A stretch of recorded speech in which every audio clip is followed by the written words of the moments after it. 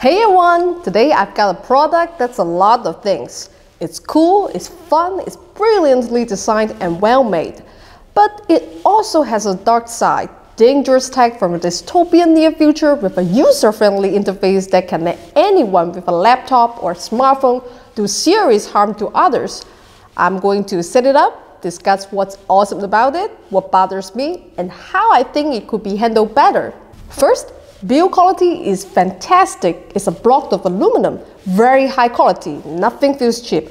I will buy from WickedLasers in the future just based on the build quality here. The app runs on your phone or computer. Needs to be tethered with a cable, but I can live with that. There's no Linux version, which is a disappointment. Once you're in the app, they really give you your money's worth. Just page after page of functions and features. The games are my favorite. I'm not a huge fan of 8-bit games, but I absolutely love the vector graphics aesthetics of the LaserCube games. They're basic, but perfect for parties. I could absolutely see pointing this at the side of a building or just hanging a sheet between some trees for people to play. There's a great variety included as well. Same with patterns, just a huge number to keep things interesting and exciting at the party. Hardware and software just top marks for quality and execution. Here, let's take a look with a bit less light so you can see it clearly. So, if you want to use the Cube, of course you have to download the app first. You can download it in Google Store, or you can download their PC version from their webpage. So we're in their webpage called WickedLasers, and then you go to Cube, you scroll down, and you can see get it on Google Play, download app for Windows, download app for OS, and then below there are a lot of other reviewers have reviewed the LaserCube. You can go check it out. Alright, and then now let's go to their setup guide. So when you go to the WickedLasers start page, they will give you a LaserCube setup and operation guide. And then you scroll down, and this is their quick start guide. You can also download user manual. For PC, okay, let's open it. I already have the app over here. So you can see they have all this list of the functions that you can use. They have abstracts, visualizers, dancers, animation. They are all about the patterns you can see for no matter for parties at home, a rave party, whatever. You can do tons of things. But first you have to make sure the laser is on. So here you can see at the corner the laser is on right now. Okay, you can see on the wall I have this giant pattern. It's called fractal, and you can lock the color, lock the effect. And this is just microphone. Because you can also use your voice control to control the pattern, but that's on the other thing. This is, I already set the power to 65 because I want you to see better. So the power is 65, hue, color, zoom. You zoom in to make it bigger. You can enlarge the area, or you can make it smaller like this. Of course, if it's this small, you cannot see anything. So I have to zoom in and let you see better, so that you can see better. Circle arc. So on the wall, you can see it's turning and turning, and I will choose another pattern, wavy. So I just select wavy, and now it's kind of distorted and waving on the wall. Color job.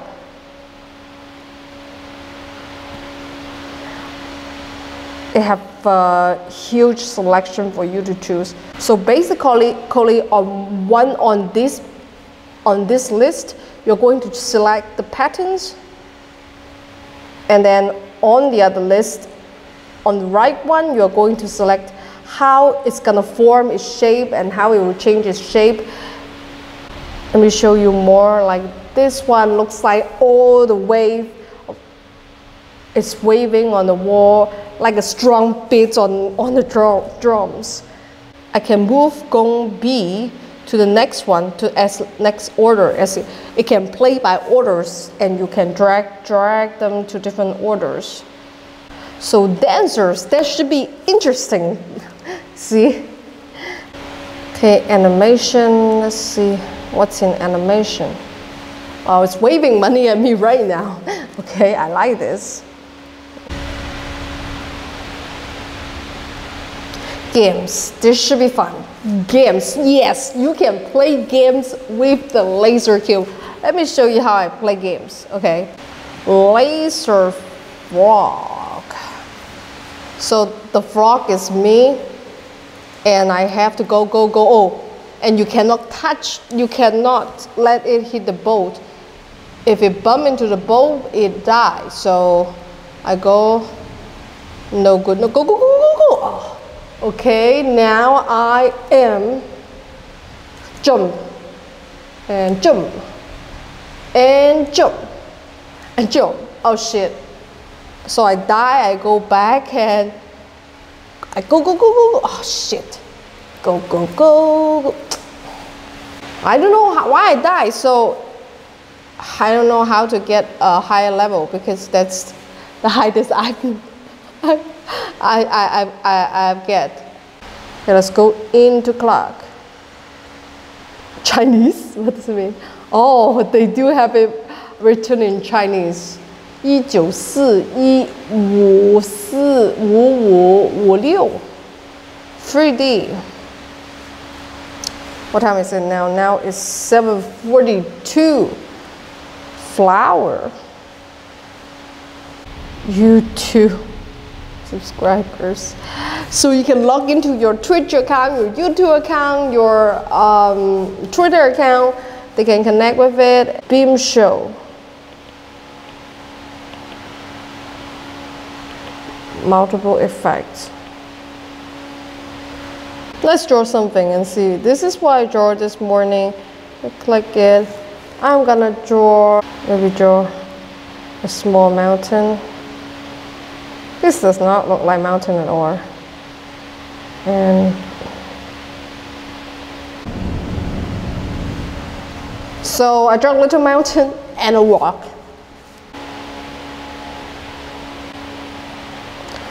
So it does come with not just dancing, but also music. Let me turn it up.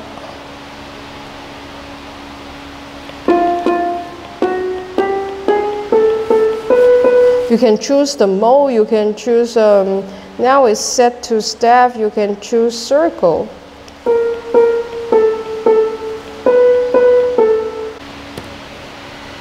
Add. So now it's showing, please subscribe to my channel. Thank you so much for your support. And I can choose random color, wavy,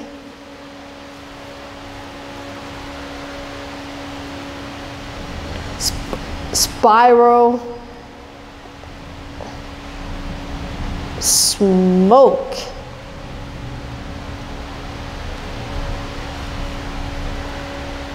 Okay, that is the test function.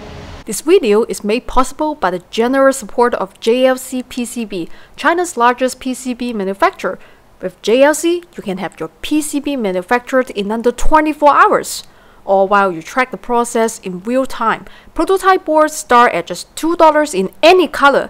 Check the description box for more info. One of the best ways to support me is to support the companies that fund this channel. Now, on to the tricky bits. Some things are meant to go together, like macaroni and cheese. Some things not, like engraving lasers and visual effect lasers. In engineering and design, there is a class of errors called mode errors. Mode errors do kill people in the real world.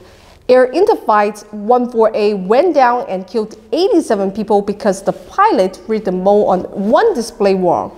I have a link to a whole discussion of this in the description box. Worth a read, it's really good.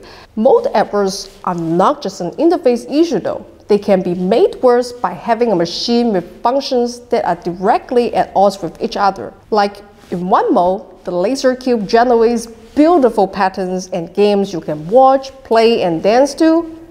Change modes, and those same patterns will burn your retinas out of your scope and permanently blind you.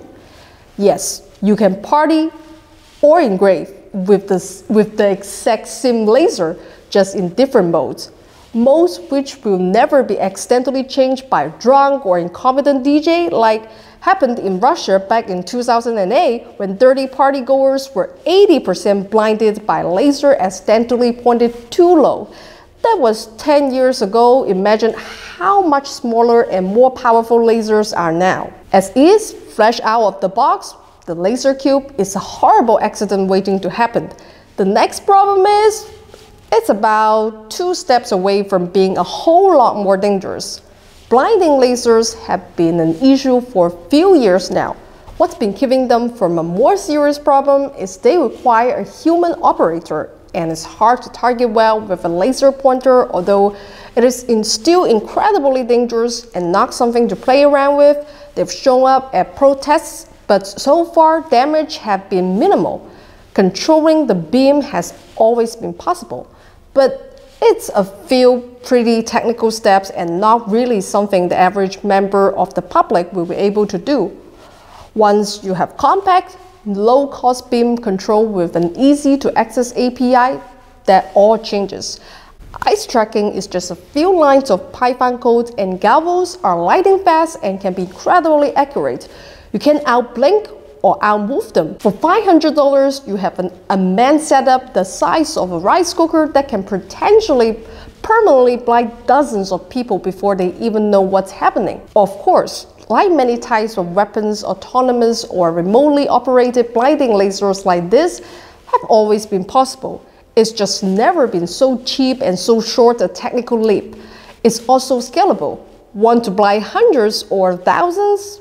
Brand the foreheads of every person at an event with an indelible symbol or QR code in seconds.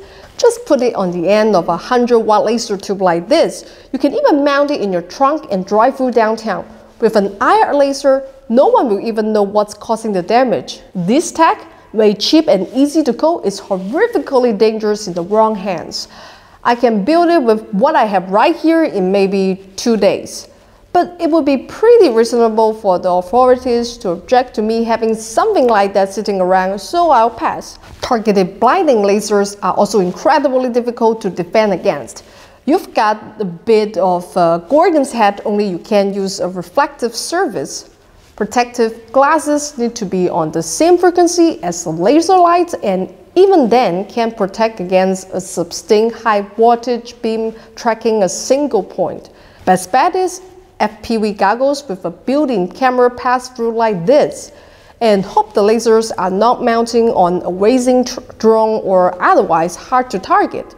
While it seems like something that just engraves wood could not be that harmful, it's technically speaking a very short step. Once you add near-perfect automatic targeting, you are dealing with a powerful weapon that violates international agreements for blinding lasers and for autonomous weapons. I'm not anti-gun. They are just a tool with appropriate users and appropriate uses. One of my favorite YouTube channels is Forgotten Weapons, because I feel their history holds countless lessons.